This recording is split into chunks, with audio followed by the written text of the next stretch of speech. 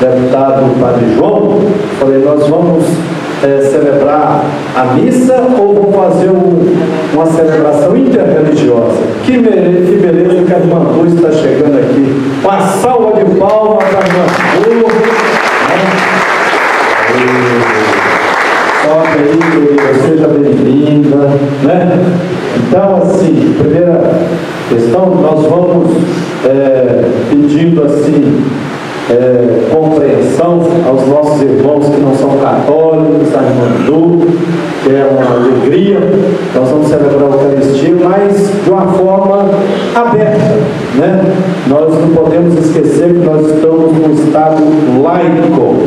E eu fiquei feliz por descobrir que foi um tal de Jorge Amado, né, o grande escritor baiano, foi deputado federal também pelo Partido Comunista, e ele, como comunista, na Constituição de 1946, foi que pediu para inserir lá Brasil como Estado laico. Quer dizer, não pode ter a ditadura de uma religião, né? Não pode ser um Estado confessional. Está escrito na Constituição brasileira liberdade religiosa, né? Então, a gente nessa celebração também é para fortalecer a interação, a fraternidade que deve reinar entre nós.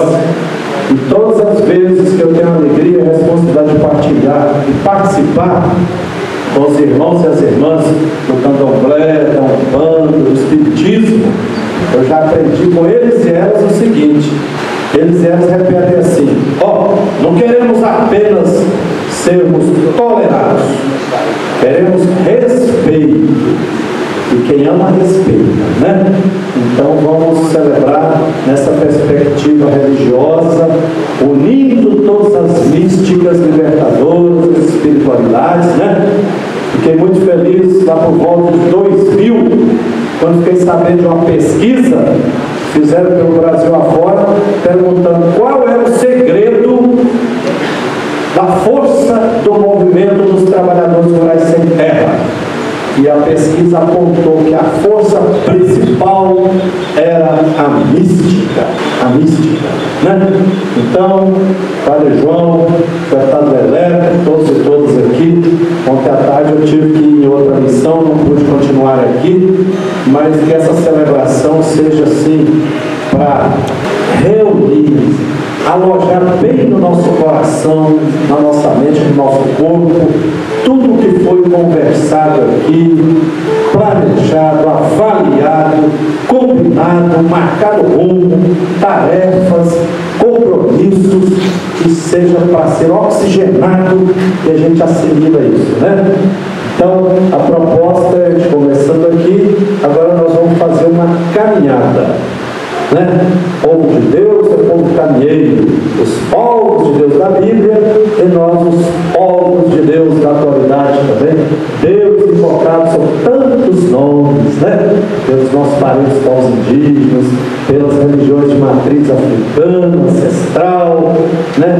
E pelos nossos irmãos e irmãs evangélicos, pentecostais, neopentecostais, católicos, todos irmanados, para que a gente construa. Então vamos fazer, a proposta é que seja ao mesmo tempo uma caminhada penitencial, quer dizer, é o primeiro, como o Padre João falou, primeiro domingo do advento, ventos natalinos soprando, mas sugiro também que seja também uma caminhada de a gente assumir o compromisso. Enquanto a gente vai caminhando, nosso querido Zé Pinto, nosso querido Leleco, vai com as violas aí, e a Márcia animando, a gente vai passando no nosso coração, pedindo perdão sobre aquilo que devemos pedir e também assumindo os compromissos que essa segunda Assembleia traz para nós. Pode ser assim?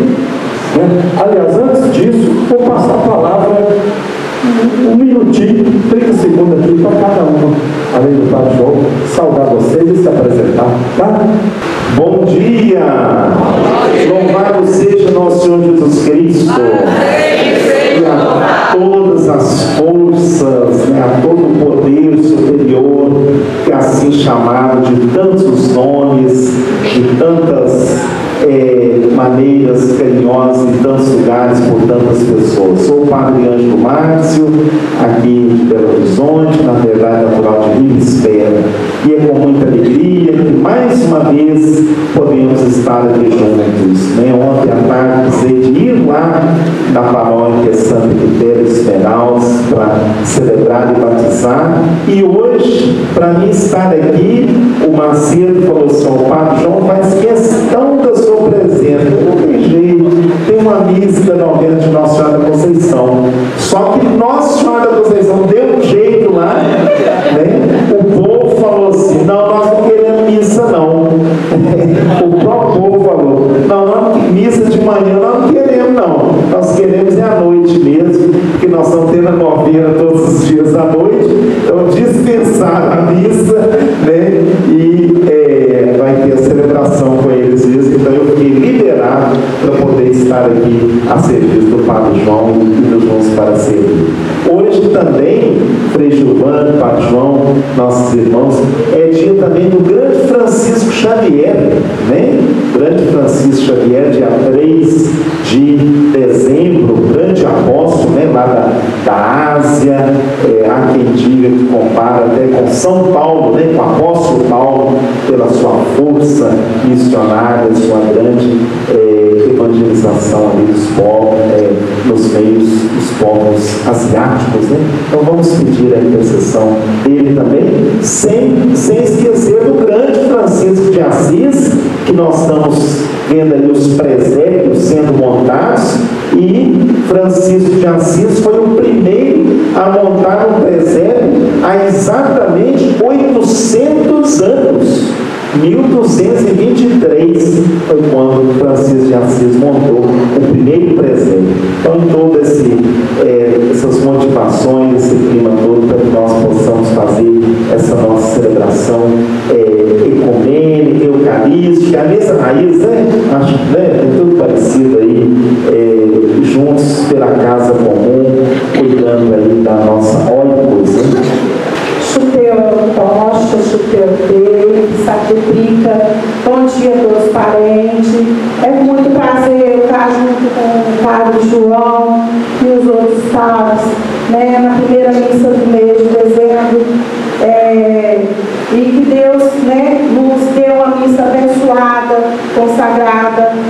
o nosso povo também ele é católico, né? E a gente está sempre acompanhando as missas, e isso é muito gratificante, né? E eu costumo falar que essa região aqui, eu vim quando eu era neném. A minha avó fez um voto para mim, e quando eu tive surpresa desse convite para viagem aqui, eu tive uma surpresa muito grande, porque eu estava vindo para Belo Horizonte, não sabia que era Santa Luzia. E quando eu nasci, com 2 anos de idade, o médico diagnosticou que eu ia ficar cega, que eu não ia enxergar. E a minha avó fez um voto, né? A mãe do meu pai, indígena, ela fez um voto para Santa Luzia que se a Santa Luzia me curasse, que eu ia pagar o voto na igreja de Santa Luzia, que é aqui. E aí eu pedia, eu lembro como se fosse hoje, eu era pequena, mas eu sabia, e a minha avó nunca deixou esquecer, né? Eu pedi uma esmolinha, pelo amor de Deus, para Santa Luzia. E quando eu vim na cidade de Santa Luzia, bem pequena, eu entrei na igreja, né, de mão dada com a minha avó e a minha mãe, de joelho, e fui até o altar onde está a Santa Luzia e ofertei a ela. E graças a Deus, tem problema de vista? Tem, mas não fiquei cega como era o diagnóstico dos médicos, né? Então eu sou muito devota de Santa Luzia e Nossa Senhora Aparecida, e que Deus ilumine a nossa missa. Bom dia a todos. Estou feliz de apresentar aqui o Evangelho desta celebração. Agradeço que eu pertencia a uma data do Padre João e Leleco, junto para servir. E retribuir também o Padre João e Leleco que estiveram lá na festa da colheita, no meio do ano, lá na minha comunidade. Muito obrigado a todos. Sobre a igreja evangélica, como estamos esperando no Brasil, igreja luterana.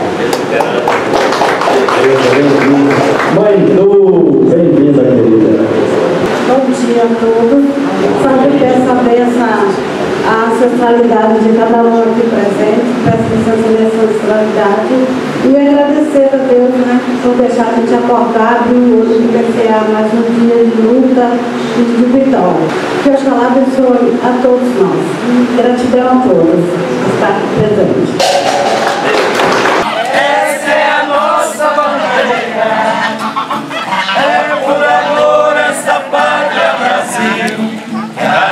Segue em fileira, é por amor essa pátria Brasil que a gente segue em fileira.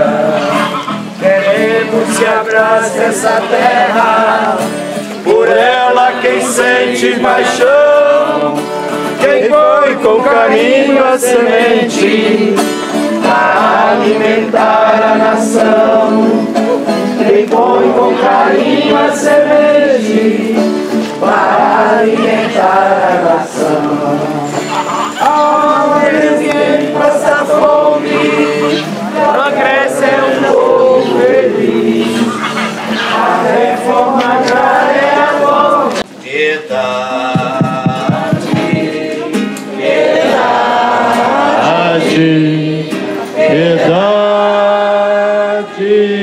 de nós, piedade, piedade. Juntos para servir. Próximo ano, 2024, sermos mais contundentes e arrojados na luta. Que Deus nos perdoe. Em nome do Pai, do Filho e do Espírito Santo. Amém. Olha a glória de Deus brilhando. Aleluia, olha a glória de Deus brilhando. Aleluia, olha a glória de Deus brilhando. Aleluia, olha a glória de Deus brilhando. Aleluia. Nosso Deus é a vista do universo. É a fonte da luz do lar da cor.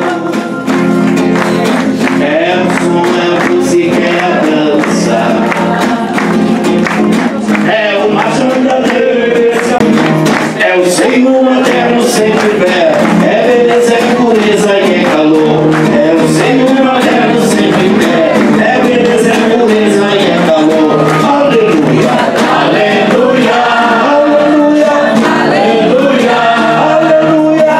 Vamos cantar, é pra glória de Deus brilhar. Aleluia, aleluia. Vamos cantar, é pra glória de Deus brilhar. Nosso Deus é caminho e caminhada, o seu povo para a libertação. Onde quer que esteja o oprimido, é já que promove a redenção. Ele quebra a força do tirano, ele quebra a força do tirano e garante a vitória da união. Aleluia, aleluia, aleluia, aleluia. Vamos cantar, é pra glória de Deus brilhar. Aleluia, aleluia, aleluia. Vamos cantar, é pra glória de Deus brilhar. Nosso Deus é a voz que se levanta, é o canto, o gemido e o clamor, é o braço erguido para a luta,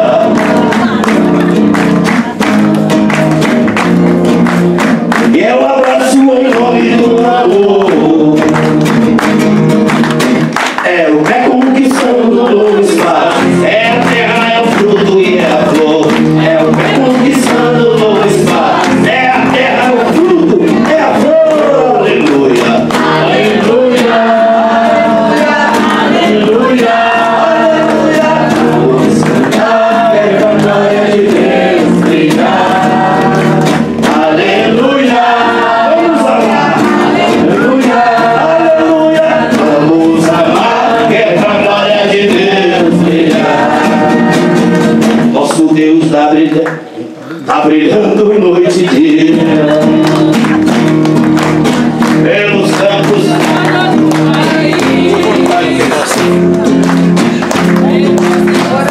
Na hora que a letra passa, você vai e puxa ele abaixo.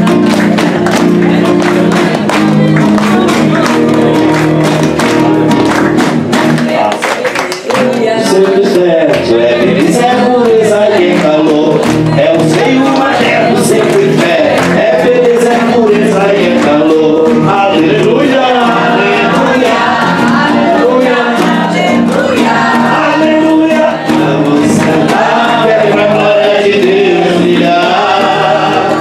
Aleluia, aleluia, aleluia, aleluia. Vamos amar, que é pra glória de Deus brilhar. Que beleza! Música boa, música libertadora. É oração 2, 3 vezes mais. Então vamos a De seus empregados, distribuindo a cada um uma tarefa, e mandou o porteiro ficar vigilante. Vigiai, portanto, porque não sabeis quando o dono da casa vem. E à tarde, à meia-noite, de madrugada ou amanhecer, para que não suceda que, vindo de repente, eles vos encontrem dormindo. O que vos digo a todos, vigiai. Palavra da salvação. Glória a vós, Senhor. Eu acho muito eloquente o fato desse evangelho que nós ouvimos, é capítulo 13 de Marcos, é a última conversa de Jesus com os discípulos. Logo em seguida, Jesus vai ser pego, traído, torturado e matado, crucificado, condenado à pena de morte. Então, assim, o tempo de Natal traz para nós alegria, que beleza, vamos celebrar, vamos abraçar os parentes, os amigos, final de ano, respirar fundo, talvez uns dias de férias, mas o espírito do Evangelho está próximo da paixão. Acho eloquente também o fato de nós celebrarmos o Natal muito próximo da Quaresma.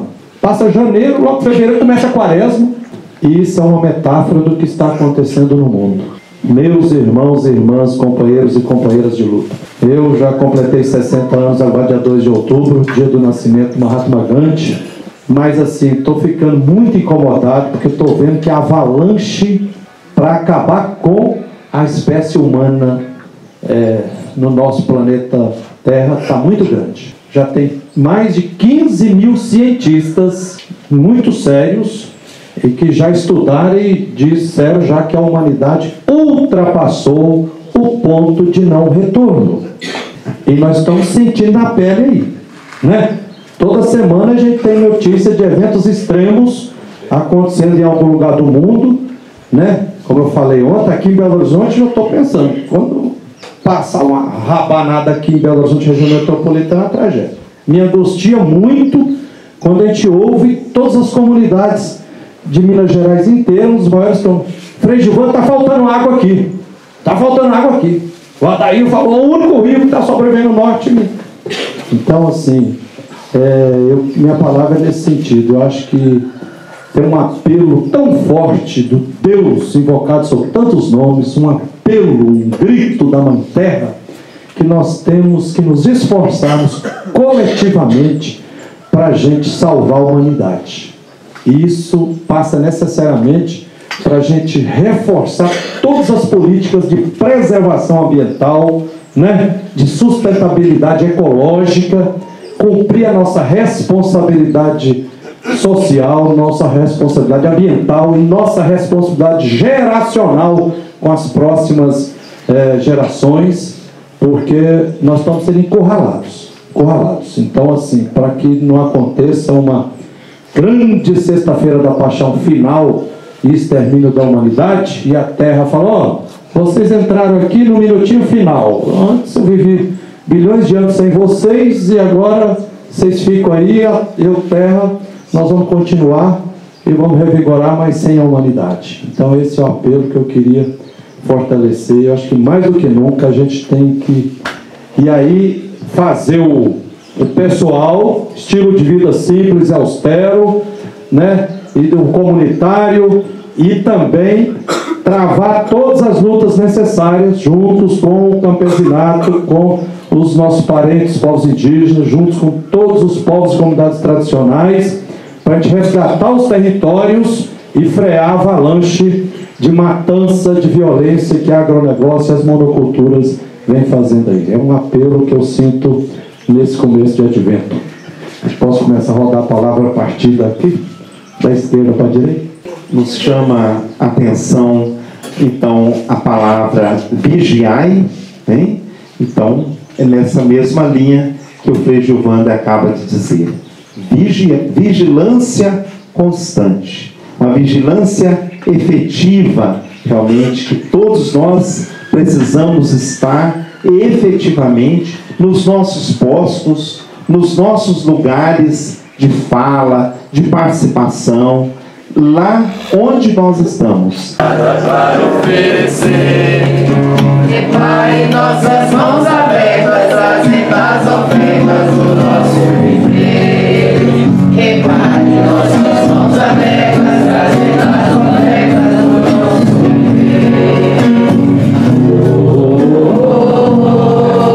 Recebe, Senhor.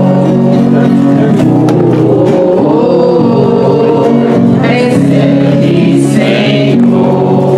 A fé é o homem no destino que busca um destino, um pedaço de chão. A luta com o oprimido que abre caminho e transforma a nação. Recebe, Senhor. Caldeirões canudos são lutas de ontem e hoje também.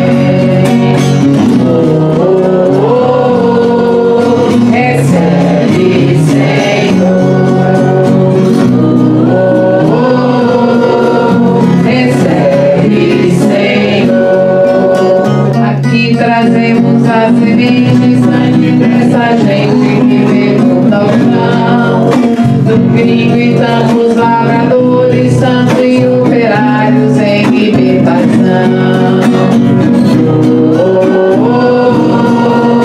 Recebe, Senhor, repare nossas mãos abertas, trazendo as ofertas do nosso viver. Repare nossas mãos abertas, trazendo as ofertas do nosso viver. Recebe, Senhor.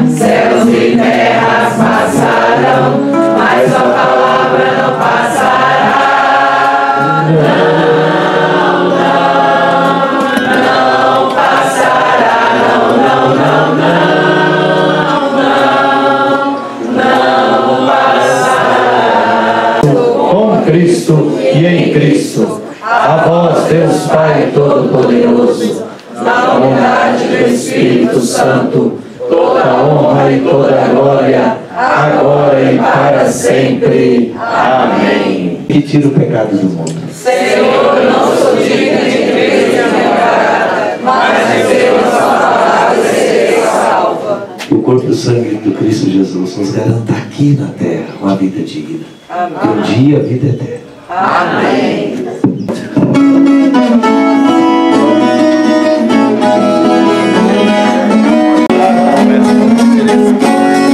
E ela cultiva a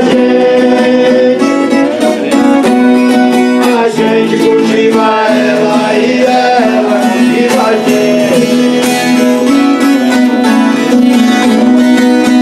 Cultiva ela e ela cultiva a gente. A gente cultiva ela e ela cultiva a gente. A gente cultiva ela e ela cultiva a gente.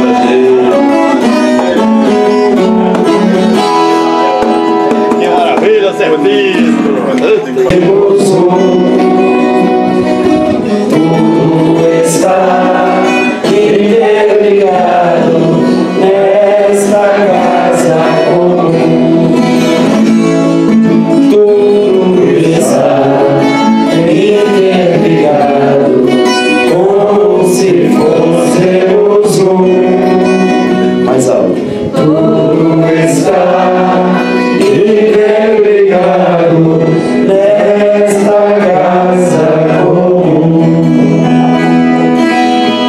E não podemos também, meus irmãos e minhas irmãs, aceitar a privatização dentro da Igreja Católica e em nenhuma igreja.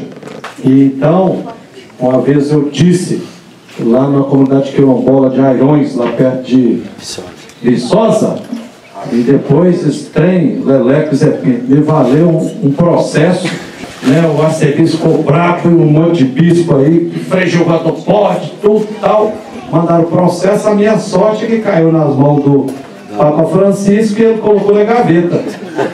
Só que eu estou rezando para ele viver 200 anos, para que eu morra antes dele, porque se ele morrer antes da minha morte, pode ser, Zé Pinto, que eles querem arrancar o processo lá da gaveta, e aí é injusto, é terrorismo religioso, eu considero um pecado, padre ou ministro da Eucaristia, negar acesso à Eucaristia, alegando motivos morais e muitas vezes moralistas, e excluindo mães solteiras, pessoas divorciadas, desquitados, ou quem não confessou não sei quando. Gente, Eucaristia não é prêmio para os puros, não é um prêmio para quem é santo. Eucaristia é alimento. E está dito e redito várias vezes no Evangelho, Jesus falando: eu vim para todos, mas principalmente para os doentes, os pecadores. A primeira Eucaristia foi um jantar, né? jamais Jesus iria excluir do jantar as crianças, as mulheres, todo mundo. Então não está certo alegar motivos moralistas e excluir todas as pessoas, como dizia o meu querido Frei Gilvander, são convidadas de honra, se sentir valor e importância na Eucaristia, tem o direito de comungar, independente se está casadinho ou não, se confessou ou não, se é divorciado, amasiado ou não, né? Não podemos colocar um divisor de águas entre achar que os casados são mais santos do que os não casados. Tem santidade dos dois lados e tem penumbra dos dois lados, tá? Que a luz e a força divina continuem nos guiando para a gente testemunhar a luta também contra a privatização de quem quer sequestrar Deus e domesticar Deus. Deus não aceita isso. Pai, Filho e Espírito Santo. Amém. A missa terminou, a missão Continua. Força de Deus! Direito vem, nosso direito vem. Se não tem nossos direitos, o Brasil para também. Confia em Cristo Rei, que nasceu lá em Belém e morreu crucificado porque nos queria bem. Confia em seu amor, vai reclamar Deus, doutor, mas nossos direitos vem.